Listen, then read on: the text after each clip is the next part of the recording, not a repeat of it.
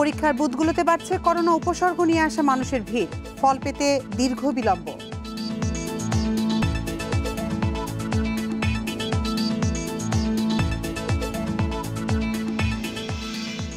দেশে করোনা সংক্রমণ চূড়ান্ত পর্যায়ের কাছাকাছি, কমতে পারে 2 সপ্তাহ পর, বলছেন গবেষক।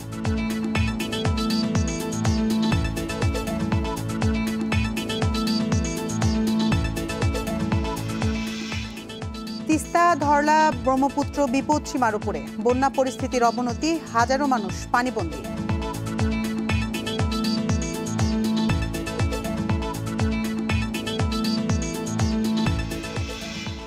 $5,000 টাকায় ইউরোপ ভিসার প্রলোভন, লিবিয়ায় নির্যাতন করে লাখ লাখ টাকা আদায়।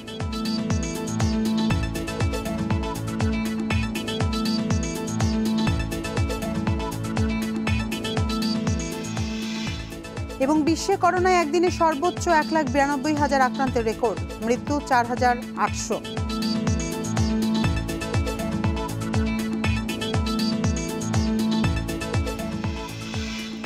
স্বাগত 1 ঘন্টা বিরতিহীন সংবাদ দুপুরে। আপনাদের সাথে আছি আমি আতিফা আঞ্জুমান। শিরোনাম শুনছিলেন, জানাবো পুরো খবর। পরীক্ষার বুথগুলোতে বাড়ছে করোনা উপসর্গ নিয়ে আসা মানুষের ভিড়, ফল পেতে অপেক্ষা করতে হচ্ছে দীর্ঘদিন। অনেকে 10 দিনেও রিপোর্টের দেখা পাননি। রাজধানী মুগদা হাসপাতালে ভোর থেকেই করোনা উপসর্গ নিয়ে আসা মানুষের দীর্ঘ লাইন। স্বাস্থ্যবিধি মানা সম্ভব হচ্ছে না, ফলে বাড়ছে সংক্রমণ ঝুঁকি। ঘন্টার পর ঘন্টা অপেক্ষা করেও সিরিয়াল না পেয়ে অনেকেই ফিরে যাচ্ছেন নমুনা না দিয়েই। ভাগ্যগুণে কেউ কেউ নমুনা দিতে পারলেও ফল পেতে লাগছে 5 থেকে 10 দিন পর্যন্ত। ফলে রোগীরা একদিনে নিজের অজান্তেই ভাইরাস ছড়িয়ে দিচ্ছেন, অন্যদিকে ভোগান্তির কারণে টেস্টে আগ্রহ হারাচ্ছেন অনেকেই।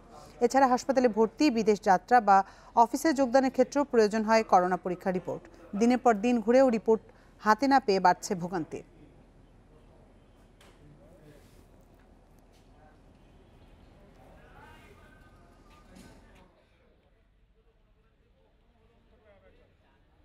এখন আমরা ব্যাকডেটেড থেকে যাতে আমরা বিদেশের মতো না হোক, আমরা একটা তাড়াতাড়ি যাতে পাই, যাতে জনগণ সবাই উপকৃত হয়, এইভাবে আপনাদের মাধ্যমে সংশ্লিষ্ট কর্তৃপক্ষের কাছে রিকোয়েস্ট করছি। আমি তো জানবো না যে আমার কি, আমার নেগেটিভ না পজিটিভ, অর্থাৎ ওইভাবে আমি আর সংসারে সবাই লিখতেছি, জনগণের সাথে লিখতেছি। হ্যাঁ, যার কাছে সবারই খারাপ, সবার জন্য খারাপ। এ বিষয়ে আরও জানাতে রাজধানী এবং চট্টগ্রাম থেকে যোগ দিচ্ছেন সহকর্মীরা। শুরুতেই যাচ্ছি সহকর্মী বিপ্রজিৎ চন্দ্রের কাছে, তিনি আছেন রাজধানীর সোহরাওয়ার্দী হাসপাতালের সামনে থেকে। বিপ্রজিৎ, আপনি প্রথমে জানাবেন যে হাসপাতালগুলোতে আপনি নমুনা দিতে আসা রোগীদের ভিড় কেমন দেখছেন, আর তারা কোনো ধরনের অসুবিধা বা হয়রানির অভিযোগ করছে কিনা?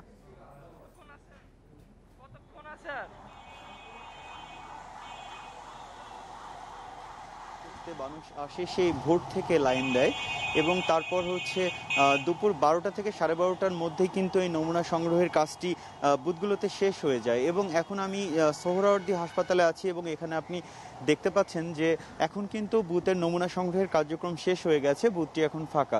আর এছাড়া আপনি যে অভিযোগগুলোর কথা বলেছিলেন, আমরা কিন্তু নমুনা দিতে আসা মানুষগুলোর কাছ থেকে বেশ কিছু অভিযোগ পেয়েছি। তার মধ্যে প্রথমটি হচ্ছে, যারা নমুনা দিতে আসছেন তারা কিন্তু আসলে নমুনা পরীক্ষার রিপোর্টটি পেতে 5 দিন থেকে শুরু করে ক্ষেত্র বিশেষে কখনো কখনো 20 দিন পর্যন্ত তাদের লেগে যাচ্ছে নমুনা পরীক্ষার রিপোর্টটি পেতে।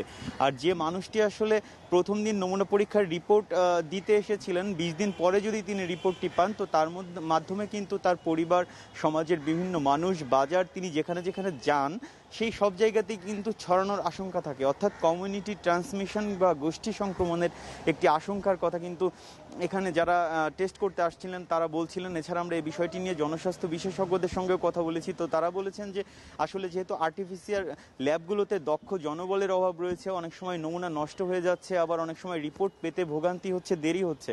তাই আর্টিফিশিয়াল ল্যাবগুলোতে দক্ষ জনবল বাড়ানোর পাশাপাশি নতুন একটি পদ্ধতির কথাও কিন্তু বলেছেন বিশেষজ্ঞরা। সে বিষয়টি হচ্ছে দক্ষিণ কোরিয়া কিংবা আমেরিকা কিংবা দিল্লিতে কিছুদিনের কিছুদিনের র্যাপিড অ্যান্টিজেন টেস্ট শুরু হয়েছে, যার মাধ্যমে আসলে 30 মিনিটের মধ্যেই রিপোর্ট দেওয়া সম্ভব এবং এর খরচও অপেক্ষাকৃত কম। তো জনস্বাস্থ্য বিশেষজ্ঞদের পরামর্শ যে বাংলাদেশেও যদি র্যাপিড অ্যান্টিজেন কিটের মাধ্যমে আসলে এই টেস্টের পদ্ধতিটি শুরু করা যায়, তাহলে আসলে খুবই দ্রুততম সময়ের মধ্যে এই রিপোর্টটি আসলে মানুষের হাতে পৌঁছাবে এবং গোষ্ঠী সংক্রমণ বা কমিউনিটি ট্রান্সমিশনের বিষয়টি, এই আশঙ্কাটি একেবারেই কমে আসবে।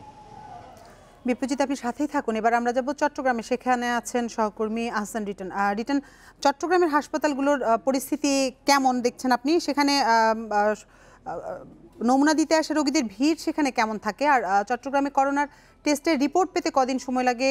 রোগী বা স্বজনরা এ বিষয়ে কোনো অভিযোগ করেছেন কিনা? চট্টগ্রামের মেডিকেলগুলোর অবস্থা আসলে কোনোভাবে ভালো না, এটি খুব নিশ্চিত করে বলা যায়। এবং আপনি যদি আমরা চট্টগ্রামের যে সমস্ত হাসপাতালে এখন করোনার নমুনা সংগ্রহ করা হচ্ছে সেই সমস্ত হাসপাতালের সামনে গিয়ে আমরা প্রতিনিয়ত যেটি দেখছি সেটি হচ্ছে প্রতিনিয়ত মানুষের ভিড় বাড়ছে, কিন্তু তারা কাঙ্ক্ষিত সেবাটি সেখানে পাচ্ছেন। অর্থাৎ একটা নির্দিষ্ট সংখ্যার পর আসলে নমুনা নেওয়া বন্ধ করে দেওয়া হচ্ছে এবং সেই কারণে প্রতিদিন একই মানুষ বারবার তারা বাসায় ফিরে যাচ্ছেন, পরবর্তীতে হয়তো খুব ভোরে তারা আবার লাইনে ধরছেন। এইভাবে আসলে তারা করোনার যে নমুনা সেটি দেওয়ার কাজটি সারছেন এবং শেষ পর্যন্ত করোনা নমুনা দিতে পারলেও সেই রিপোর্ট নেওয়াটা তাদের কাছে এক ধরনের সোনার হরিণের মতো দেখা দিচ্ছে। আমি ব্যক্তিগতভাবে যদি বলি যে আমি গত 10 তারিখ আমার করোনা নমুনার 3 নম্বর টেস্টে নমুনাটি আমি দিয়েছিলাম এবং সেটি পেয়েছি আমি গত 23 তারিখ। অর্থাৎ 12 থেকে 13 দিন সময় পর্যন্ত লাগছে একজনের করোনা যে টেস্ট তার আসলে রিপোর্ট পেতে। সঙ্গত কারণ আমরা দেখছি যে অনেকে আছে যারা আসলে রিপোর্ট পেতে 13-14 দিন পর্যন্ত হয়ে যাচ্ছে এবং চিকিৎসকরা বলছেন যে কোনো রকমের বাজে উপসর্গ ছাড়া যদি কোনো ব্যক্তি করোনা আক্রান্ত হয়ে যদি 13 থেকে 14 দিন পার করে দিতে পারেন খুব বড় রকমের সমস্যা ছাড়া, তাহলে আসলে তিনি করোনা জয়ী হয়েছেন এমনটি ধরে নিতে পারবে। কিন্তু মানুষের মনে সেই বিষয়টি আসলে কোনোভাবেই সায় দেয় না এবং সেই কারণে তারা আসলে চান যে তারা নমুনা দেবেন এবং তারা কাঙ্ক্ষিত ফলাফলটি পাবেন এবং সেটি যদি নেগেটিভ হয় তাহলে একরকমের স্বস্তি, আর পজিটিভ হলে তো কথাই নেই, তার আসলে ঝামেলা বাড়তে থাকে। চট্টগ্রামে আসলে শুরুর দিকে চট্টগ্রামের যে ফৌজদারা রোগ নির্ণয় কেন্দ্র রয়েছে সেখানে এবং জেনারেল হাসপাতালে দুটি মাত্র কেন্দ্রে বুথ খোলা হয়েছিল এবং সেখানে আসলে মানুষজন তাদের নমুনাটি দিত এবং পর্যায়ক্রম আমরা এখন দেখছি যে সেটি আসলে বিভিন্ন ওয়ার্ড পর্যায়ে চট্টগ্রাম বিশ্ববিদ্যালয় থেকে শুরু করে অনেকগুলো জায়গায় প্রতিদিন আসলে শত শত মানুষ তাদের করোনার নমুনা দিচ্ছেন, কিন্তু সেই অনুযায়ী আসলে টেস্ট রিপোর্ট দেওয়ার ক্ষেত্রে আসলে মানুষের তারা যেটি বলছেন যে আসলে জনবল সংকট, তাদের অন্যান্য যে সমস্ত লজিস্টিক সাপোর্টগুলো রয়েছে সেগুলো কম সংগত কারণে তারা ইচ্ছে করলেই আসলে একদিন দুই দিনের মধ্যে রিপোর্ট দিতে পারছেন। আমরা শুরুর দিকে দেখেছি, এখন থেকে মাস দেড়েক আগেও দেখেছিলাম যে একদিনের ব্যবধান আসলে রিপোর্টটি দেওয়া সম্ভব হয়েছিল, এখন সেটি আসলে 10 থেকে 15 দিনে গড়াচ্ছে এবং এটি আসলে যত দিন বাড়ছে তত মানুষের নমুনা দেওয়ার মানুষের সংখ্যা বাড়ছে, কিন্তু রিপোর্ট দেওয়ার ক্ষেত্রে যে ভোগান্তি সেটি দীর্ঘ থেকে দীর্ঘতর হচ্ছে। এই হচ্ছে চট্টগ্রাম থেকে করোনা শনাক্তকরণের যে রিপোর্ট তার সর্বশেষ খবরাখবর। করোনার নমুনা পরীক্ষার ভোগান্তির বিষয়ে জানাচ্ছিলেন আমাদের সহকর্মীরা। দেশে করোনার উপসর্গ নিয়ে 6 জেলায় 12 জনের মৃত্যু হয়েছে। নিহতদের নমুনা সংগ্রহ করেছে স্বাস্থ্য বিভাগ। চাঁদপুরে করোনার উপসর্গ নিয়ে মৃত্যু হয়েছে 4 জনের। এরা হলেন শহরের মাদ্রাসা রোডের শামসুল হক, মতলব উত্তরের আব্দুল বারেক ও জাকির হোসেন এবং ইসলামাবাদ ইউনিয়নের রায়পুর গ্রামের নিত্যলাল সরকার। করোনার উপসর্গ নিয়ে বরিশাল শেরেবাংলা মেডিকেল কলেজ হাসপাতালে 3 জনের মৃত্যু হয়েছে। ফেনীর ফুলগাজীতে করোনার উপসর্গ নিয়ে মারা গেছেন 2 জন। রাজশাহীর সংক্রামক ব্যাধি হাসপাতালে করোনা উপসর্গ নিয়ে মারা গেছেন আব্দুর রাজ্জাক নামে এক ব্যক্তি। টাঙ্গাইলে ভুয়াপুরে করোনার উপসর্গ নিয়ে সুশান নামে এক ব্যক্তির মৃত্যু হয়েছে। এছাড়া করোনার উপসর্গ নিয়ে মাদারীপুর সদর হাসপাতালের আইসোলেশনে মারা গেছেন স্বর্ণ ব্যবসায়ী সন্তোষ কর্মকার।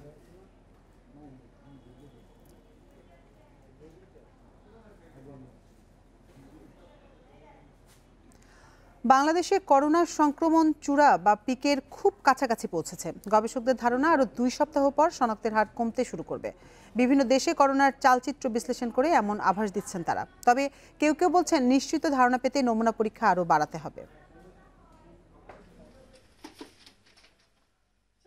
বলা হয় করোনা ভাইরাসের উৎপত্তি চীনের হুবেই প্রদেশের উহান শহরে, কিন্তু এর ভয়াবহতা দেখেছে বিশ্বের বেশ কয়েকটি দেশ। এর মধ্যে প্রথমে আসে ইটালির নাম। দেশটিতে করোনার সংক্রমণ চূড়ান্ত পর্যায়ে পৌঁছায় 45 দিনে, স্পেন 50 দিনে ও যুক্তরাষ্ট্র 55 দিনে। যুক্তরাজ্যে সংক্রমণের পিক টাইমের সাইজ ছিল 42 দিন। বাংলাদেশে প্রথম করোনা রোগী শনাক্ত হয় 8 মার্চ, এখন চলছে 16 সপ্তাহ। প্রথম শনাক্তের 28 দিন পর 6 এপ্রিল কোভিড-19 রোগীর সংখ্যা 100 ছাড়ায়, 14 এপ্রিল ছাড়ায় 1000, 10,000 ছাড়ায় 4 মে, 20,000 15 মে এবং 50,000 ছাড়ায় গত 2 জুন। এরপরের 50,000 বেড়েছে মাত্র 16 দিনে। গত 3 সপ্তাহ ধরে ঊর্ধ্বমুখী সংক্রমণ ও মৃত্যুর হার গড় সংখ্যা মোটামুটি একই জায়গায় রয়েছে। বিশেষজ্ঞরা বলছেন এটি আর না বাড়লে চলতি সময়কে পিক টাইম বলা যেতে পারে। ইউরোপে ফেব্রুয়ারিতে শুরু হয়েছিল, ফেব্রুয়ারি, মার্চ, এপ্রিল, মে, জুনে কিন্তু এখন অফ পিক হয়ে গেছে। আমরা সেই হিসাবে বাংলাদেশে করি, আসলে জুনে পিকে থাকার কথা এবং এর পরবর্তীতে আমরা হয়তো নেমে আসবো, হয়তো আমরা ঈদটা ভালোভাবে করতে পারবো। Bangladesh, Bharat, south Africa, Brazil এগুলো কিন্তু এখনও চূড়ার কাছাকাছি আছে। এই সপ্তাহ এবং আগামী সপ্তাহ হয়তো যাবে, তারপর সম্ভবত পড়তে পারে। এইগুলোর অভিজ্ঞতা আলোকে বলছি। বাংলাদেশে এখন পর্যন্ত 5.5 পরীক্ষায় একজনের করোনা শনাক্ত হয়েছে। ভারতে 16 জনে একজন, পাকিস্তানে 6 জনে একজন এবং ভুটানে 332 জনে একজন শনাক্ত হয়েছে। বাংলাদেশে বর্তমান সংক্রমণের হার অব্যাহত থাকলেও প্রতিদিন অন্তত 20,000 পরীক্ষা করার তাগিদ দিচ্ছেন বিশেষজ্ঞরা। সংক্রমণের সংখ্যাটা দেখছি, এটা সঠিক সংখ্যা নয়। এটা হচ্ছে যাদেরকে আমরা পরীক্ষা করছি তাদের মধ্যে সংক্রমণের সংখ্যা। সুতরাং সত্যিকারের সংক্রমণের সংখ্যাটা কত আমাদের কাউকে কিন্তু জানা নেই। বিশেষজ্ঞরা জানান পিক টাইমের পর যে কোনো ভাইরাসের আক্রান্তের সংখ্যা ধীরে ধীরে কমতে থাকে, আর সংক্রমণ দ্রুত দমন করতে পারলে পিক টাইমের স্থায়িত্ব কমে আসে। Nafiza Daula, independent news, Dhaka. পূর্ব রাজাবাজারের মতো বিচ্ছিন্নভাবে লকডাউন ঘোষণা না করে একসাথে বৃহৎ এলাকা লকডাউন করা গেলে সংক্রমণের হার অনেক কমানো যেত বলে মনে করছেন স্বাস্থ্য বিশেষজ্ঞরা। তা না হলে প্রতিনিয়তই রাজধানী থেকে গ্রামে গিয়ে সংক্রমণ ছড়াতে থাকবে মানুষ। এদিকে রোগতত্ত্ববিদরা বলছেন 2 সপ্তাহের মধ্যেই বোঝা যাবে সংক্রমণের হার বাড়বে নাকি কমবে। 1 জুন সচিবালয়ে মন্ত্রিপরিষদ বিভাগে জরুরি বৈঠক করে স্বরাষ্ট্র, স্বাস্থ্য ও স্থানীয় সরকার মন্ত্রীসহ বেশ কয়েকজন মেয়র। বৈঠক শেষে জানানো হয় রাজধানীসহ সারা দেশকে রেড, ইয়েলো ও গ্রিন জোনে ভাগ করার কথা। বলা হয় রাজধানী ছাড়া নারায়ণগঞ্জ, গাজীপুর ও চট্টগ্রাম বেশি ঝুঁকিপূর্ণ, তাই এসব এলাকা জোনভিত্তিকভাবে লকডাউন করা হবে। এরই ধারাবাহিকতায় 9 জুন রাত 12টা থেকে 14 দিনের জন্য পূর্ব রাজাবাজার এলাকা রেড জোন ঘোষণা করে পরীক্ষামূলকভাবে লকডাউন করা হয়। কিন্তু 26টি দিন পার হলেও এখন পর্যন্ত রাজধানীতে করোনার সংক্রমণ রোধে সরকারের পক্ষ থেকে লকডাউনের কোনো উদ্যোগ নেওয়া হয়নি। বিশেষজ্ঞরা বলছেন এক এক সময় এক এক জায়গা লকডাউন করা হলে কাঙ্ক্ষিত ফলাফল পাওয়া যাবে না। লকডাউন উঠে গেলে ওই এলাকার জনগণকে পরিপূর্ণভাবে স্বাস্থ্যবিধি মানার পরামর্শ বিশেষজ্ঞদের। তা না হলে একটি এলাকাকে বারবার লকডাউন করতে হবে। দেরি হচ্ছে, এটা কাঙ্ক্ষিত নয়, কারণ এক এক জায়গায় এক এক সময় যদি আমরা স্বাস্থ্য বেষ্টনী করি কাঙ্ক্ষিত ফল পাওয়া যাবে না। আমাদেরকে এক সময় বা প্রায় একই সময়ে স্বাস্থ্য বেষ্টনী করতে হবে এবং যদি আমরা লাল অঞ্চলকে হলুদ এবং সবুজ অঞ্চলে যেতে না পারি এটা কিন্তু বারবার করতে হবে। এদিকে কোনো এলাকাকে রেড জোনে চিহ্নিত করতে হলে দৈব চয়নের মাধ্যমে কিছু মানুষের পরীক্ষা না করে সবার নমুনা পরীক্ষার পরামর্শ রোগতত্ত্ববিদদের। যে তথ্যের ভিত্তিতে পূর্ব রাজাবাজার সবচেয়ে বেশি সংক্রমিত বলে নিশ্চিত করা হয়েছে তা পরিপূর্ণভাবে সঠিক নয় বলে দাবি এই রোগতত্ত্ববিদের। একটা এলাকাকে যদি আমি লাল চিহ্নিত করতে চাই তাহলে ওই এলাকার সমস্ত মানুষের আমাকে জরিপ করতে হবে, অথবা দৈব চয়নের মাধ্যমে জরিপ করে জানতে হবে যে ওই এলাকায় সংক্রমণের পরিমাণ বা সংখ্যা কত। সেটা তো করা হচ্ছে না। করোনা পরীক্ষার নমুনা ও রিপোর্ট দেওয়ার দেরির কারণে সংক্রমণ বাড়ছে বলে মনে করছেন বিশেষজ্ঞরা। Hasib Mahmud Shah, independent news, Dhaka.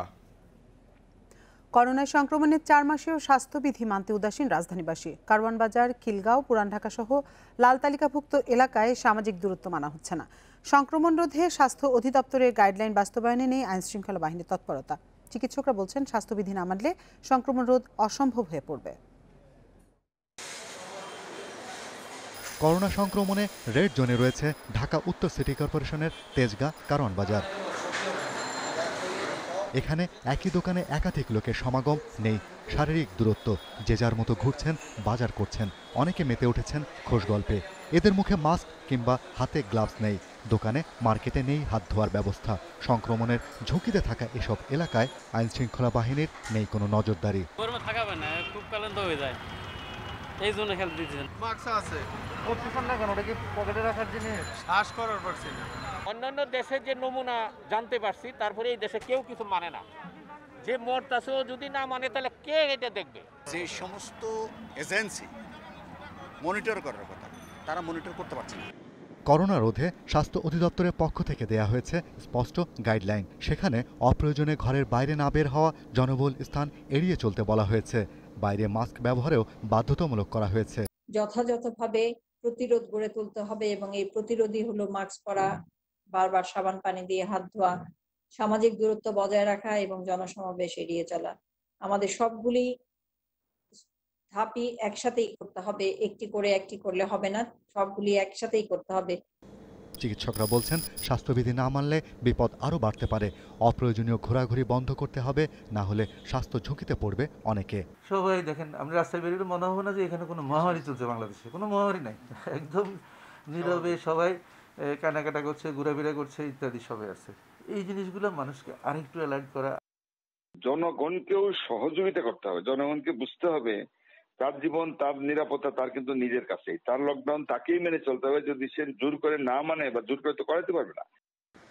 Corona আক্রান্তের প্রায় ৮০ রাজধানী ঢাকায়। ভাইরাস প্রতিরোধে নানা পদক্ষেপ নেওয়ার পরও সচেতনতা তৈরি না হওয়া এবং স্বাস্থ্যবিধি না মানলে তা কোনো কাজে আসবে না বলছেন বিশেষজ্ঞরা। Shahriar Anirban, independent news, Dhaka. টানা বর্ষণ ও উজানের ঢলে দেশের উত্তরাঞ্চলে নদ নদীর পানি বেড়েই চলেছে। তিস্তা, ধরলা ও ব্রহ্মপুত্রের পানি বিপদসীমার উপর দিয়ে প্রবাহিত হওয়ায় নিম্নাঞ্চলে দেখা দিয়েছে বন্যা। এদিকে সুনামগঞ্জে সুরমা অভ্যন্তরীণ নদীগুলোর পানি বৃদ্ধি পাওয়ায় সুনামগঞ্জ তাহিরপুর বিশ্বম্ভরপুর সড়কে ৪ কিলোমিটার তলিয়ে যান চলাচল বন্ধ রয়েছে। পানি উঠেছে সুনামগঞ্জ শহরেও। নীলফামারীতে ডালিয়া পয়েন্টে তিস্তার পানি বিপদসীমার ১৫ সেন্টিমিটার উপর দিয়ে বইছে। এতে ডিমলা, জলঢাকা ও কিশোরগঞ্জ উপজেলায় চরাঞ্চলের প্রায় ১০,০০০ মানুষ পানিবন্দী হয়ে পড়েছে। লালমনিরহাটেও তিস্তার পানি বিপদসীমার ১৫ সেন্টিমিটার উপর দিয়ে বইছে। খুলে দেওয়া হয়েছে তিস্তা ব্যারেজের সব গেট। কুড়িগ্রামে ধরলার পানি বিপদসীমার ৩৭ সেন্টিমিটার ও ব্রহ্মপুত্রের পানি বিপদসীমা ৩৩ সেন্টিমিটার উপর দিয়ে বইছে। বন্যা নিয়ন্ত্রণ বাঁধসহ কয়েকটি এলাকায় বাঁধ ও সড়ক পড়েছে ঝুঁকির মুখে। গাইবান্ধায় ফুলছড়ি পয়েন্টে ব্রহ্মপুত্র নদের পানি বিপদসীমার ২২ সেন্টিমিটার উপর দিয়ে বইছে।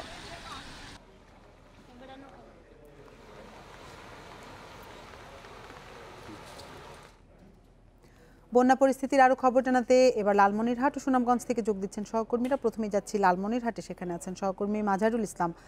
মাঝার, লালমনিরহাটে নদ নদীর পানি বৃদ্ধি নিয়ে স্থানীয়রা কি বলছেন, আর পানিতে কোন কোন এলাকার ক্ষয়ক্ষতি হয়েছে?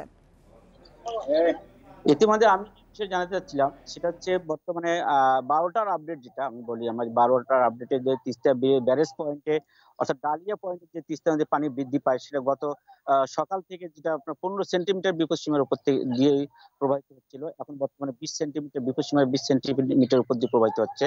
এই তিস্তা নদীর প্রভাব যে পড়েছে আমাদের লালমনিরহাটের বিভিন্ন যে ইউনিয়নগুলি আছে, নদীর তীরবর্তী এলাকাগুলি আছে, এই এলাকায় প্রভাব পড়তেছে এবং বিভিন্ন নতুন নতুন এলাকাগুলো প্লাবিত হচ্ছে এবং ইতিমধ্যে হাতীবান্ধা এবং কালীগঞ্জ উপজেলায় সেখানে আপনার এবং সদর উপজেলায় নির্বাহী কর্মকর্তা এবং প্রকল্প বাস্তবায়ন কর্মকর্তাদের মাধ্যমে ত্রাণ সামগ্রী বিতরণ করা হচ্ছে। আমি যে বিষয়ে না বললে না সেটা হচ্ছে লালমনিরহাটের সদরের যে গোকুন্ডা ইউনিয়নের গোকুন্ডা ইতিমধ্যে আমি যে ২ ঘন্টার ব্যবধানে প্রায় ৩০টি পরিবার নদী গর্ভে বিলীন হয়ে গেছে। আমি যদি একটু যে দৃশ্য দেখাই সেখানকার পরিস্থিতি, বর্তমান পরিস্থিতি সে একটু আমি দেখা যাচ্ছিলাম, সেটা হচ্ছে বর্তমান চিত্র। সেটা হচ্ছে লালমনিরহাটে আমাদের যে আমি এলাকার নাম বলছিলাম সে চর গোকুন্ডা ইতিমধ্যেই অনেক পরিবার, প্রায় ৩০টা পরিবার নদী গর্ভে বিলীন হয়ে গেছে এবং এইখানকার পরিবার যারা আছে আবাদি ফসল নদীগর্ভে চলে গেছে এবং এই পরিবারগুলো কোথায় যাবে, কোথায় উঠবে, তারা কোনো স্থান পাচ্ছে না। ইতিমধ্যে আমাদের এখানে উপজেলার যে উপজেলার চেয়ারম্যান এখানে এসেছেন এবং উপজেলা চেয়ারম্যান এখানে এসে স্থানীয় যারা ক্ষতিগ্রস্ত পরিবার আছেন তাদেরকে তাদের ত্রাণ সামগ্রী বিতরণ করার প্রক্রিয়া চালাচ্ছেন। পাশাপাশি তাদের যে ক্ষয়ক্ষতির পরিমাণ নিরূপণ করে সে তাদের নগদ অর্থ এবং টিন প্রদানের আশ্বাস দিয়েছেন।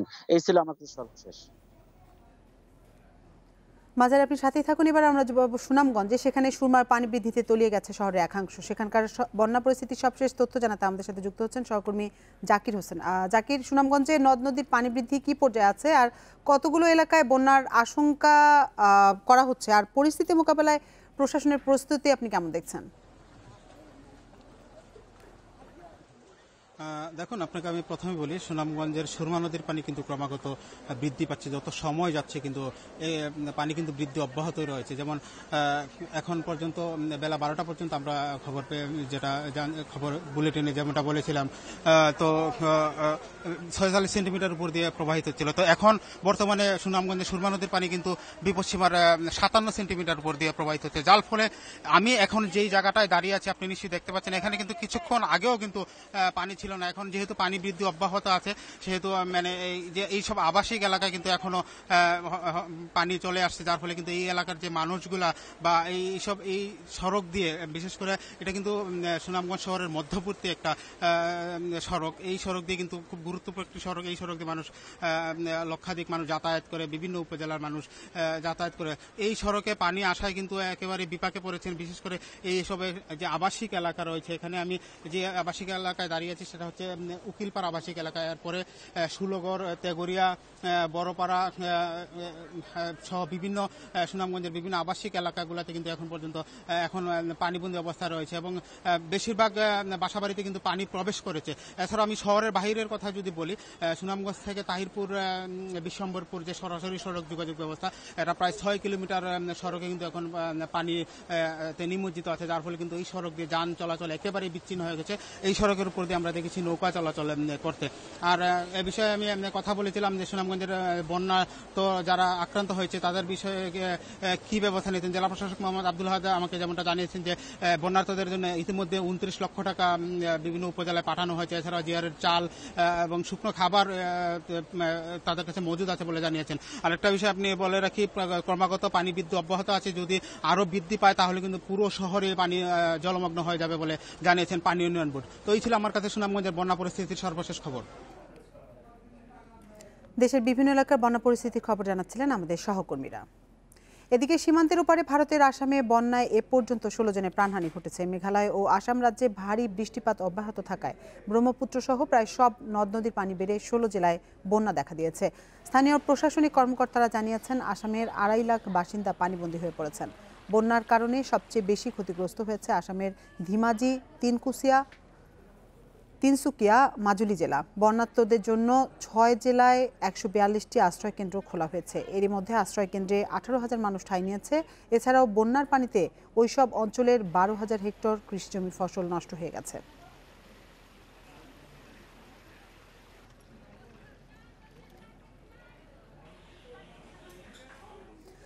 আজ বিশ্ব ক্ষুদ্র ও মাঝারি শিল্প দিবস। এই শিল্প খাত নিয়ে দেখুন বিশেষ প্রতিবেদন।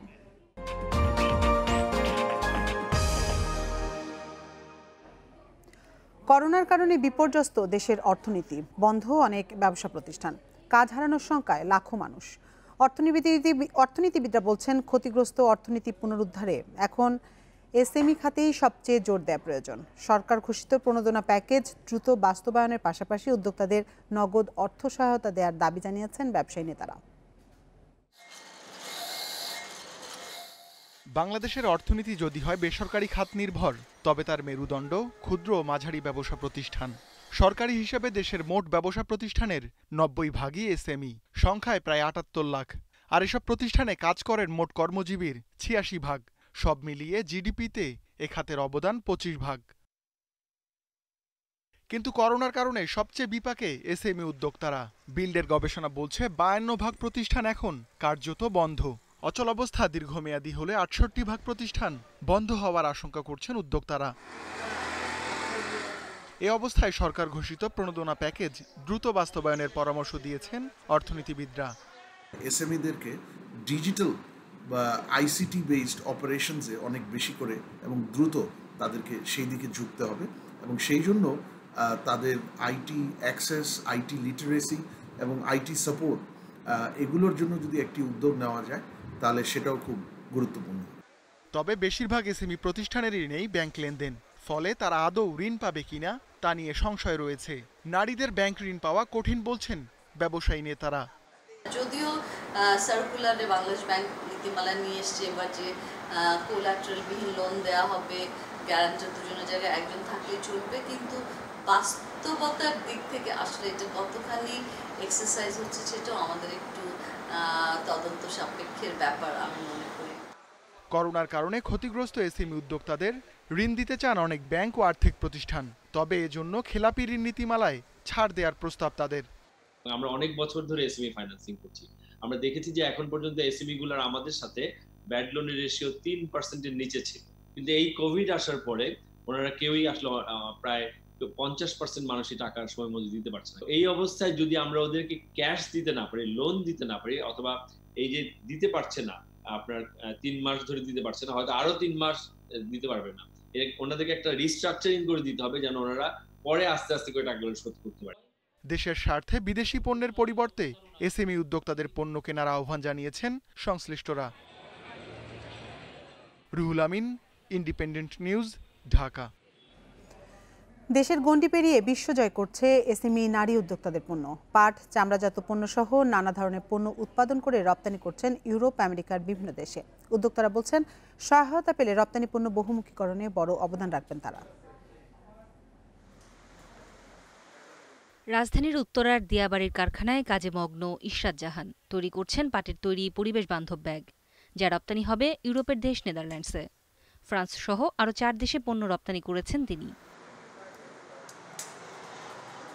চাকরি ছেড়ে 2017 সালে ইশরাত শুরু করেন উদ্যোগ তুলিকা। পাট দিয়ে তৈরি করছেন বাহারি রঙের ব্যাগ, মেয়েদের ভ্যানিটি ব্যাগ সহ নানা রকম পণ্য। পাশাপাশি গ্রামীণ নারীদের থেকেও হস্তশিল্পের পণ্য সংগ্রহ করে বাজারজাত করেন। অল্প সময়ের মধ্যে দেশে বিদেশে পরিচিতি পায় ইশরাতের নান্দনিক পরিবেশ বান্ধব পণ্য, যদিও করোনার কারণে সংকটে তিনি। একটা কাজ করার পরে যখন আমি একটা পেমেন্ট একজন কর্মীকে দিতে পারি, তখন কিন্তু এটা অনেক বড় একটা মেন্টাল স্যাটিসফ্যাকশন, কারণ সে ওই টাকাটা দিয়ে তার জীবনে কিছুটা হলেও তো ইম্প্যাক্ট পড়ে। আমার ইচ্ছে যে ফ্যাক্টরি অনেক বড় হবে, অনেক কাজ পাবো, অনেক লোকজন কাজ করবে। সাভারের আশুলিয়ায় কারখানায় শ্রমিকদের সাথে ব্যস্ত চামড়াজাত পণ্যের উদ্যোক্তা রেজবিন হাফিজ। দেশ সেরা এসএমই উদ্যোক্তার পুরস্কার পাওয়া এই নারী চামড়া দিয়ে তৈরি করেন জুতা, স্যান্ডেল, মানিব্যাগ সহ নানা ধরনের পণ্য। দেশে বিক্রি করার পাশাপাশি যা রপ্তানি হয়েছে ভারত, চীন সহ ইউরোপের অনেক দেশে। 2012 সালে চাকরি ছেড়ে মাত্র একটি মেশিন ও একজন শ্রমিক দিয়ে চামড়াজাত পণ্য উৎপাদন শুরু করেন রেজবিন।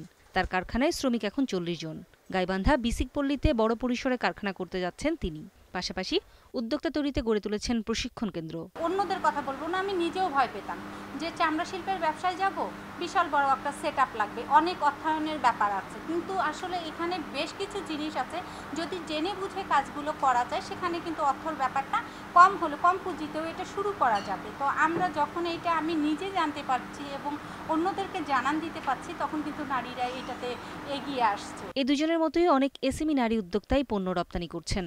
তবে ঠিক কতজনের পণ্য বিদেশে যাচ্ছে তার হিসাব নেই কোনো সরকারি বেসরকারি সংস্থার কাছে। একটি ইনস্টিটিউট যদি হতো যেখানে এক্সপোর্ট রেডিনেস অথবা নারী উদ্যোক্তাদেরকে রপ্তানি কারক হওয়ার জন্য যে ট্রেনিংটি সেটা যদি দেওয়া হতো, অথবা আমাদের ইপিবি, ইপিজেড তাদের আরো সক্রিয় অংশগ্রহণ করা দরকার। সরকারি হিসাবে এসএমই উদ্যোক্তাদের 7 ভাগের বেশি নারী, যারা পোশাক, খাদ্য, প্রযুক্তি পণ্য সহ নানা ধরনের পণ্য উৎপাদন করছেন। নুরে জান্নাত, ইন্ডিপেন্ডেন্ট নিউজ। মাত্র 5,000 টাকা ইউরোপের ভিসা, এমন চটকদার ভাষায় প্রলোভন দেখান দালালেরা। এরপর বাকি টাকা লিবিয়ায় পৌঁছানোর পর কিন্তু ইউরোপে ঢুকতে সমুদ্র পাড়ি দেওয়ার বিষয়টি গোপন রাখেন তারা। কোনো রকমে লিবিয়ায় পৌঁছালেই শুরু হয় নির্যাতন। পরিবারকে 3 থেকে 5 লাখ টাকা দিতে বাধ্য করেন দালালেরা। মুন্সিগঞ্জের মোহাম্মদ রুবেল 2016 সালে ইতালি যাওয়ার উদ্দেশ্যে কাতার, তুরস্ক হয়ে গিয়েছিলেন লিবিয়াতে। সে পর্যন্ত যেতে ভাগে ভাগে দিতে হয়েছে 8.5 লাখ টাকা। এরপর দালালরা আরও 4 লাখ টাকা দাবি করে। 26 দিন ক্যাম্পে নির্যাতন করা হয় তাকে। শেষ পর্যন্ত পালিয়ে বাঁচে সে। মারতে মারতে মারতে অনেকক্ষণ মারছে। পরে আমি তো টাকা নাই আমার ঘরে, আমি কোথা থেকে শিকার যাব, যে না কইতাছে প্রয়োজন হলে মাইরে আলাম, প্রয়োজন হলে মরে যাবি, কিন্তু তারপর তো টাকা দিতেই হবে। রুবেলের মতো সবকিছু হারিয়ে নিঃস্ব শরীয়তপুরের আলামিনও। টাকা না দেয়ায় 3 মাস লিবিয়ায় নির্যাতন চালায় তার উপর। যেমন একটা রুমের ভিতরে 700-800 লোক, কেউ রূপে কেউ ঘুমাইছে, কেউ মানে ঘুমায়ও নাই, কেউ বৈশা রয়েছে, মানে একজনের উপরে একজন। মানে অনেক কষ্টে গেছে। ভাতের সময় 3 বেলা ভাতও দেয় না, কিছুই দেয় না, পানিটা ধরে পানি। পাসপোর্টের সাথে 5,000 টাকা দিলেই মেলে দুবাই, কাতার ও তুরস্কের ভিসা। সেখান থেকেই পাওয়া যায় লিবিয়ার ভিসা। পৌঁছেই দিতে হয় 3 থেকে 3.5 লাখ টাকা। কিন্তু এসবের কিছুই আগে থেকে জানে না দালালরা। 2017 সালের প্রথম দিক থেকে প্রথমত বই আমি কাজের মাধ্যমেই দেই, তার এক রিলেটিভের মাধ্যমে 5টা বই দিই। তখন এই বইগুলি প্রথমত দুবাইয়ের ভিসাকে তখন দুবাইতে নিয়ে দিত। প্যাসেঞ্জারগুলো স্যার অফিসে আসতে হয় না, দেখা গেল তাদের একটা নির্দিষ্ট স্থান বলা হয় যে আপনারা মতিঝিল শাপলা চত্বরে দাঁড়ান, ওখানে আমি কাগজগুলো নিয়ে আসতেছি। যে সাপ্লাইয়ার আছে তাদের মাধ্যমেই তাদের হাতে দিয়ে দেওয়া হয়, তাদের গার্জিয়ান হলো তাদের সাপ্লাইয়াররা স্যার। এসব অসচ্ছল মানুষেরা টাকা দিতে না পারলে লিবিয়ার ক্যাম্পেই শুরু হয় নির্যাতন। বাংলাদেশে পরিবারকে দেখানো হয় অত্যাচারের ভিডিও। যারা টাকা দিতে পারেন রওনা হন ইতালিতে। মায়ের দূরের প্রশ্নটা আসে হলো যখন নাকি টাকা ক্লিয়ার না করতে পারে, যখন 10 দিন 15 দিন 20 দিন হয়ে যায় বা 1 মাস হয়ে যায়, অনেক লোক বইলেও যায় না যে আমি লিবিয়া যাইতেছি বাড়ি থেকে, তখন টাকাটা ম্যানেজ করা সম্ভব হইতেছে না, তখন মায়ের দূরের প্রশ্নটা আসে। অভিবাসন বিশেষজ্ঞরা বলছেন মানব পাচার ঠেকাতে দালালদের তালিকা তৈরি করে আইনের আওতায় আনতে হবে। চক্রগুলোর অপতৎপরতা ঠেকাতে লিবিয়া সরকারের সাথেও যোগাযোগ বাড়ানোর তাগিদ বিশেষজ্ঞদের। ভাগ্য ফেরানোর আশায় অনেকেই বিদেশ পাড়ি দেন, কিন্তু দালালদের খপ্পরে পড়ে সর্বস্ব হারান, জীবনও দিতে হয় অনেককে। এতে শুধুই পরিবারটিরই ক্ষতি হচ্ছে না, বরং বিশ্বব্যাপী ক্ষতিগ্রস্ত হচ্ছে বাংলাদেশের নাম। Khaled Raihan, independent news, Dhaka. মাদকের সঙ্গে পুলিশের কারো সম্পৃক্ততা পেলে কঠোর শাস্তির হুঁশিয়ারি দিয়েছেন পুলিশের আইজিপি বেনজির আহমেদ। তার মতে কোনোভাবেই মাদকের সঙ্গে কোনো পুলিশের সম্পর্ক থাকতে পারবে না। দুপুরে রাজধানীর দিয়াবাড়িতে নবনির্মিত পুলিশ ব্যারাক উদ্বোধন শেষে আয়োজিত অনুষ্ঠানে যোগ দিয়ে তিনি একথা জানান। করোনায় পুলিশের সংক্রমণের পাশাপাশি মৃত্যুর হারও কমছে উল্লেখ করে আইজিপি বলেন, করোনা মোকাবেলায় পুলিশ সদস্যদের বাড়তি সুরক্ষা দিতে সব ধরনের ব্যবস্থা নিশ্চিত করা হচ্ছে। পুলিশ হাসপাতালগুলোতে নতুন করে পিসিআর ল্যাব বসানোর পরিকল্পনার কথাও জানান বেনজির আহমেদ।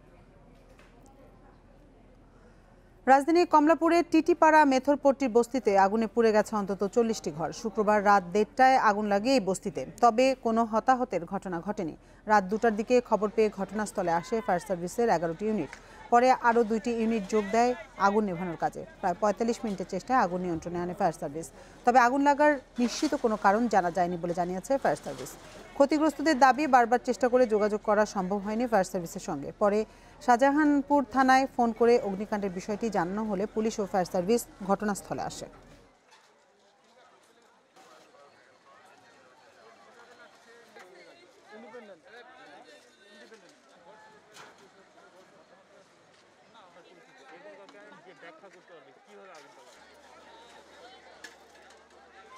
ঘুমের মধ্যে থেকে খালি ডাক দিতে দিতে উঠতে উঠতে মনে করেন যে আগুন লাগে সব সাপ হয়ে গেছে।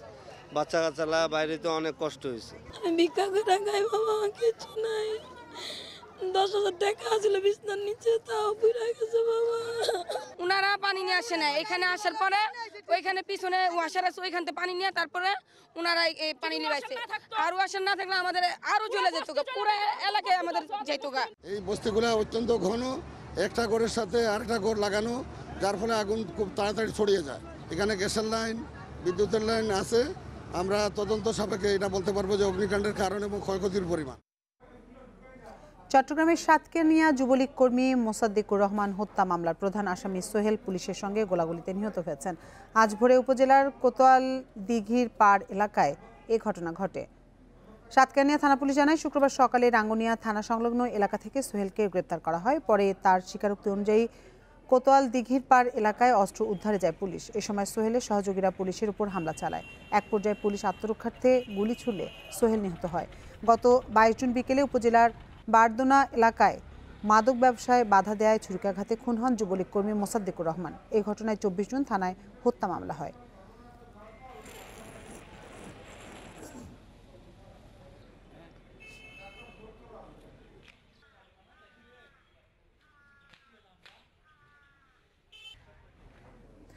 প্রাণঘাতী করোনা ভাইরাসে একদিনে আক্রান্ত হয়েছেন রেকর্ড 1,92,006 জন। এ নিয়ে মোট শনাক্ত 98,98,000 ছাড়ালো।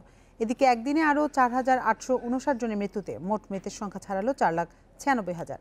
গত 24 ঘন্টায় ব্রাজিলে 46,907 জন ও যুক্তরাষ্ট্রে 46,831 জন নতুন শনাক্ত হয়েছেন। যুক্তরাষ্ট্রের 16 রাজ্যে করোনার সংক্রমণ দ্রুত বাড়ছে বলে জানিয়েছেন ভাইস প্রেসিডেন্ট মাইক পেন্স। ভারতে মোট আক্রান্ত 5 লাখ ছাড়িয়েছে। দেশটিতে গত 24 ঘন্টায় মারা গেছেন 381 জন আর নতুন আক্রান্ত 18,276। এদিকে সোমবার থেকে সাউথ আফ্রিকায় খুলছে সিনেমা হল আর বার। আর ইন্দোনেশিয়ায় করোনা আক্রান্তের সংখ্যা 50,000 ছাড়িয়েছে।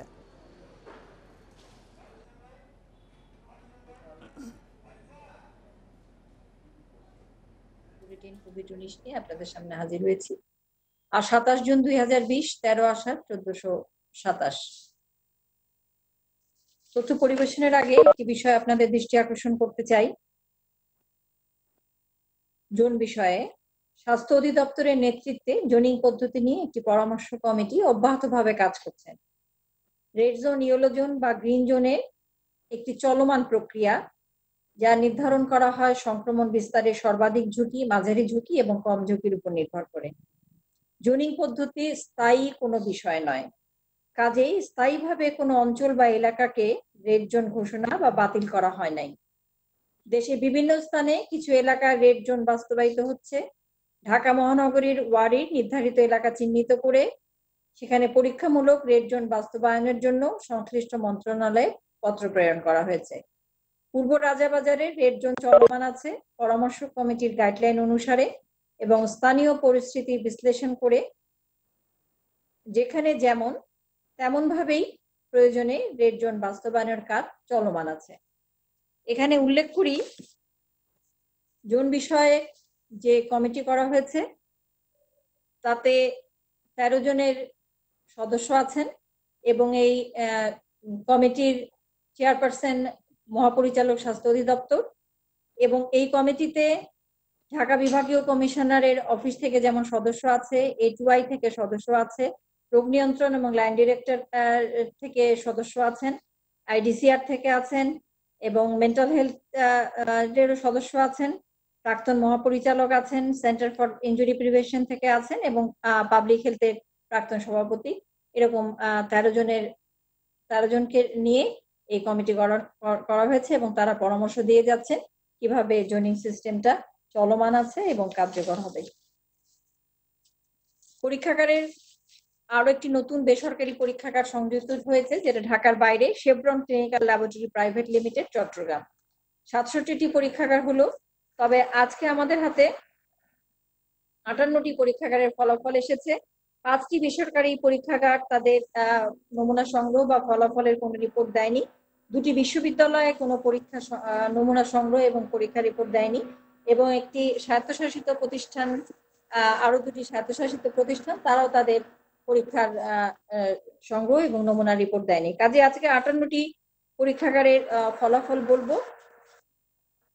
নমুনা সংগ্রহ হয়েছে 24 ঘন্টায় 15,059টি এবং পরীক্ষা হয়েছে 15,157টি পূর্বের নমুনা সহ। এ পর্যন্ত পরীক্ষা হয়েছে 7,12,098টি নমুনা এবং গত 24 ঘন্টায় যা নমুনা পরীক্ষা হয়েছে তাতে শনাক্ত হয়েছে 3,504 জন। 24 ঘন্টায় শনাক্তের হার 23.12% এবং এ পর্যন্ত শনাক্ত হয়েছে 1,33,978 জন এবং এ পর্যন্ত শনাক্তের হার 18.81%।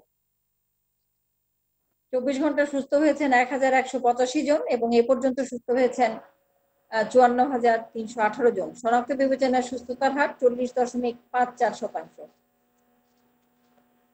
24 ঘন্টায় মৃত্যুবরণ করেছেন 34 জন এবং এ পর্যন্ত 1,695 জন। শনাক্ত বিবেচনায় মৃত্যুর হার 1.27%। যারা মৃত্যুবরণ করেছেন তাদের মধ্যে 32 জন পুরুষ, নারী 2 জন। বয়স বিভাজনে 21 থেকে 30 বছরের 1 জন, 31 থেকে 40 1 জন, 41 থেকে 50 6 জন, 51 থেকে 60 6 জন, 61 থেকে 70 13 জন এবং 71 থেকে 80 7 জন।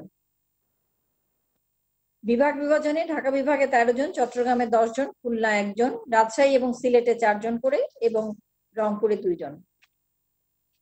হাসপাতালে মৃত্যুবরণ করেছেন 30 জন, বাড়িতে 4 জন।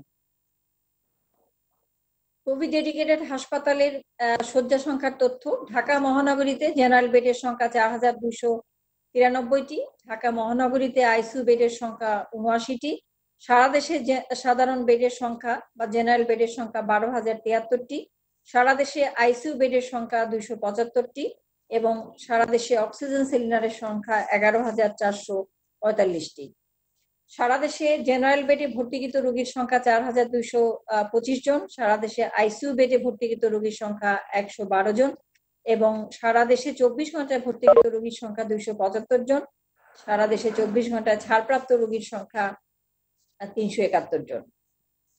আইসোলেশনে 24 ঘন্টায় আইসোলেশনে যুক্ত হয়েছে নতুন করে 726 জন, 24 ঘন্টা আইসোলেশন থেকে মুক্ত হয়েছে 259 জন। এ পর্যন্ত আইসোলেশনে গেছেন 24,093 জন এবং এ পর্যন্ত ছাড় পেয়েছেন 9,826 জন। বর্তমানে আইসোলেশনে আছেন 14,267 জন। 24 ঘন্টায় কোয়ারেন্টাইনে যুক্ত হয়েছেন 2,312 জন। এ পর্যন্ত কোয়ারেন্টাইনে 3,36,702 জন।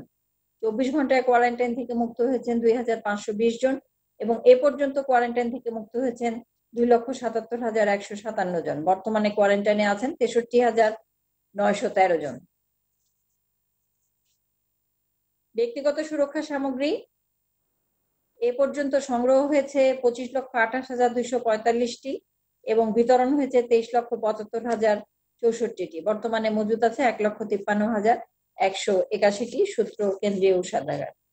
24 ঘন্টায় ফোন কল গ্রহণ করা হয়েছে 1,66,369টি এবং এ পর্যন্ত ফোন কল গ্রহণ করা হয়েছে 1,34,44,534টি। অনলাইন প্ল্যাটফর্ম মুক্তপাঠে হটলাইন সেবা দেওয়ার জন্য প্রশিক্ষণপ্রাপ্ত চিকিৎসক 16,403 জন। 24 ঘন্টায় নতুন করে একজন চিকিৎসক যুক্ত হয়েছেন এই প্রক্রিয়ার সাথে এবং স্বেচ্ছাভিত্তিতে সেবা দিয়ে যাচ্ছেন 4,217 জন চিকিৎসক। 24 ঘন্টায় স্ক্রিনিং হয়েছে 885 জন, 3টি আন্তর্জাতিক বিমানবন্দরে 300 জন, সকল স্থল বন্দরে 177 জন, 2টি সমুদ্র বন্দরে 208 জন এবং এই সকল বন্দর এবং ক্যান্টনমেন্ট রেজিস্ট্রেশন সহ এ পর্যন্ত স্ক্রিনিং হয়েছে 7,32,180 জন। দক্ষিণ পূর্ব এশিয়া 24 ঘন্টা শনাক্ত হয়েছে 22,884 জন এবং এ পর্যন্ত শনাক্ত হয়েছে 6,86,192 জন। 24 ঘন্টায় মৃত্যুবরণ করেছেন দক্ষিণ পূর্ব এশিয়ায় 495 জন এবং এ পর্যন্ত 19,651 জন। বিশ্বে 24 ঘন্টায় শনাক্ত হয়েছে 1,77,012 জন এবং এ পর্যন্ত 94,73,214 জন। 24 ঘন্টায় বিশ্বে মৃত্যুবরণ করেছেন 5,116 জন এবং এ পর্যন্ত 4,84,249 জন। এই ছিল আমাদের হাতে তথ্য। শেষ করার আগে আবারও জানাই, নিজের সুরক্ষা নিজের হাতে, আপনার সুরক্ষা আপনার হাতে। সুরক্ষিত থাকুন, রোগ প্রতিরোধ করুন, সংক্রমণকে প্রতিহত করুন। সবাই ভালো থাকবেন, সুস্থ থাকবেন। সবাইকে অনেক অনেক ধন্যবাদ। আসসালামু আলাইকুম। 1968 সালের জনবল কাঠামো নিয়েই চলছে বরিশাল শের-ই-বাংলা মেডিকেল কলেজ হাসপাতাল। স্বাভাবিক সময়েই থাকে চিকিৎসক স্বল্পতা, আর করোনা দুর্যোগে আরও তীব্র হয়েছে এই সংকট। হাসপাতালটিতে 541 চিকিৎসক থাকার কথা থাকলেও আছেন মাত্র 97 জন। সংকট রয়েছে অন্যান্য বিভাগেও। করোনা মহামারী মাঝে রোগীদের চিকিৎসা দিতে হিমশিম খাচ্ছে কর্তৃপক্ষ। 1968 সালে প্রতিষ্ঠিত 500 শয্যার বরিশাল শের-ই-বাংলা মেডিকেল কলেজ হাসপাতালকে 1000 শয্যায় উন্নীত করা হয় 2013 সালে। তবে বহাল রয়েছে আগের জনবল কাঠামো। প্রস্তাবিত কাঠামো অনুযায়ী হাসপাতালে চিকিৎসক থাকার কথা 541 জন। অন্যদিকে বর্তমানে কর্মরত আছেন 97 জন। এর মধ্যে ছুটিসহ নানা কারণে প্রতিদিন চিকিৎসক উপস্থিত থাকেন গড়ে 80 জন। সীমিত জনবল নিয়ে হাসপাতালের স্বাভাবিক কার্যক্রম চালানোই যেখানে দুষ্কর, সেখানে করোনা পরিস্থিতিতে সংকট তীব্র আকার নিয়েছে। করোনা ইউনিট ও পিসিআর ল্যাবের জন্য চিকিৎসক সুনির্দিষ্ট করে দেওয়ায় প্রায় স্থবির হয়ে পড়েছে হাসপাতালের ইনডোর ও আউটডোর সেবা। এই স্বল্প সংখ্যক ডাক্তার দিয়ে এত বড় রোগীদের চিকিৎসা সেবা আসলে সুন্দরভাবে দেওয়াটা অনেক কঠিন, যদিও আমরা এই অল্প সংখ্যক ডক্টর দিয়ে সেটা মেনটেন করছি। অধিকাংশ অধ্যাপকের পদ, অধিকাংশ বিভাগীয় প্রধানের পদ শূন্য। চিকিৎসা সেবা চরমভাবে ব্যাহত হচ্ছে। সাথে সাথে আমাদের যে ছাত্রদের শিক্ষা কার্যক্রম বা শিক্ষানবিশ ডাক্তারদের শিক্ষা কার্যক্রম, সেটাও চরমভাবে ব্যাহত হচ্ছে। মার্চে হাসপাতাল থেকে 733 জন ডাক্তার সহ 2863 জনের চাহিদা জানানো হয় স্বাস্থ্য বিভাগে। হাসপাতালে জনবল কাঠামো আধুনিকায়নের কাজ চলমান বলে জানিয়েছে বিভাগীয় স্বাস্থ্য পরিচালকের কার্যালয়। যে হারে রোগী আসছে, এই রোগী সামান্য কিন্তু আসলে খুবই বলবো যে আমাদের জন্য প্রাণান্তর অবস্থা রয়েছে। যদিও আমাদের এই মুহূর্তে আমাদের অধিদপ্তর থেকে আমাদের 39 BCS এর সরাসরি না দিলেও সিভিল সার্জনদের মাধ্যমে 21 জন আমাদের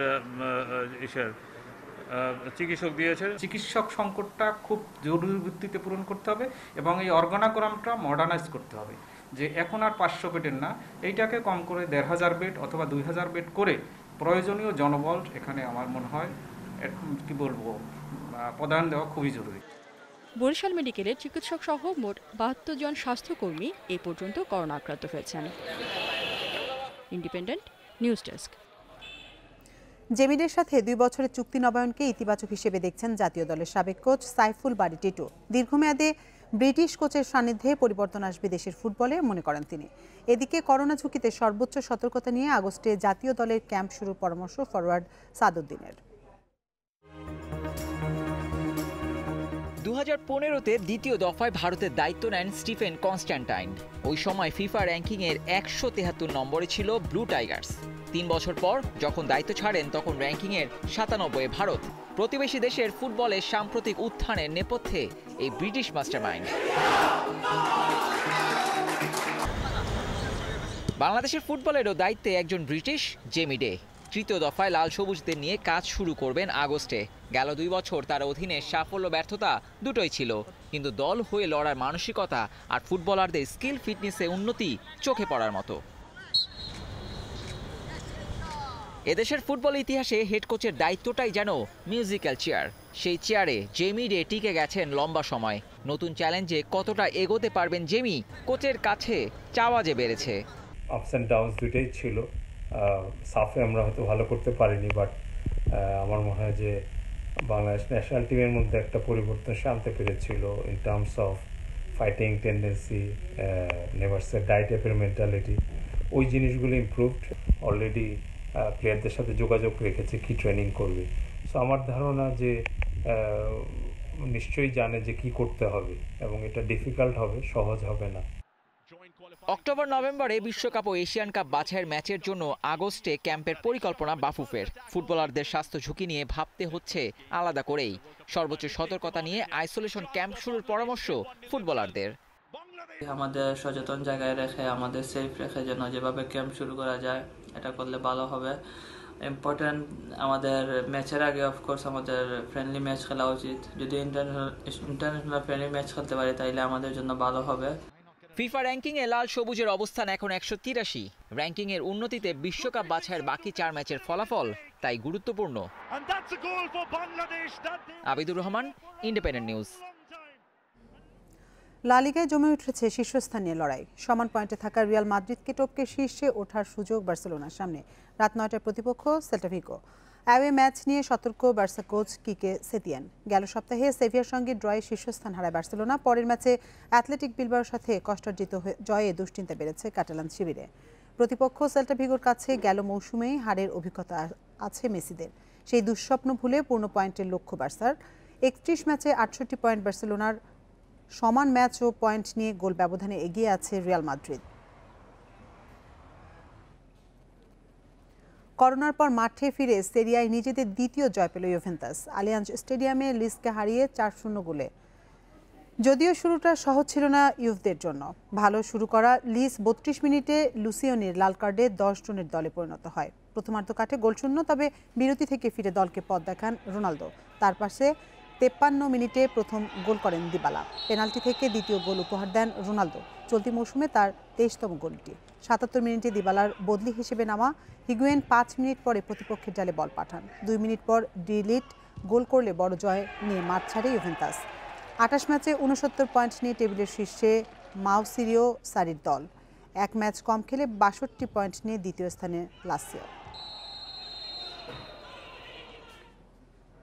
এই ছিল 1 ঘন্টার বিরতিহীন সংবাদ দুপুরের আজকের আয়োজনে। ইন্ডিপেন্ডেন্ট টেলিভিশনের সব খবর আরও বিস্তারিত জানতে চোখ রাখুন ফেসবুক, ইউটিউব এবং টুইটারে। ধন্যবাদ সবাইকে।